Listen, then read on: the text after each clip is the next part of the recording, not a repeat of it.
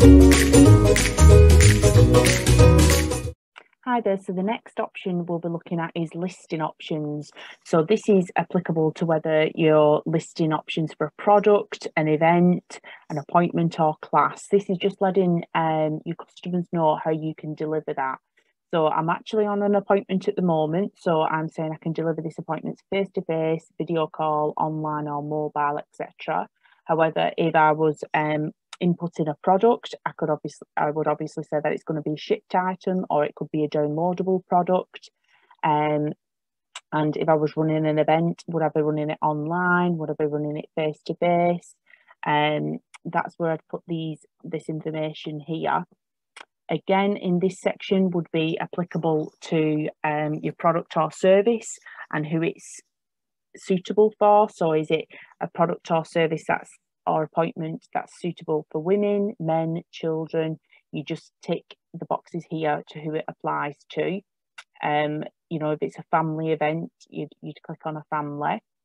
The other features is just letting people know, because some people do like to search via male and female, if who they'd feel comfortable with.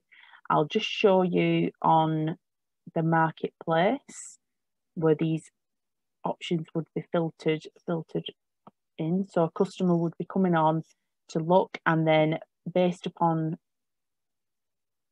what information you've put there, if somebody's looking for a downloadable or a mobile visit,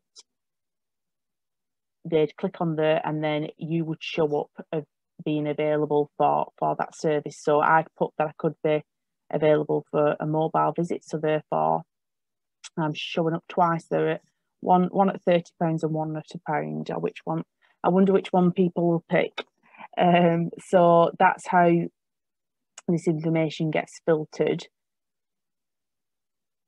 I'll just take us back. Apologies for that. Come on. Yeah, so that's just bringing us back here on the listing options. So you're just ticking whichever's applicable to that particular product, event, class or appointment. Really hope this video helps you, and get in touch if you need some more information. Thanks for watching.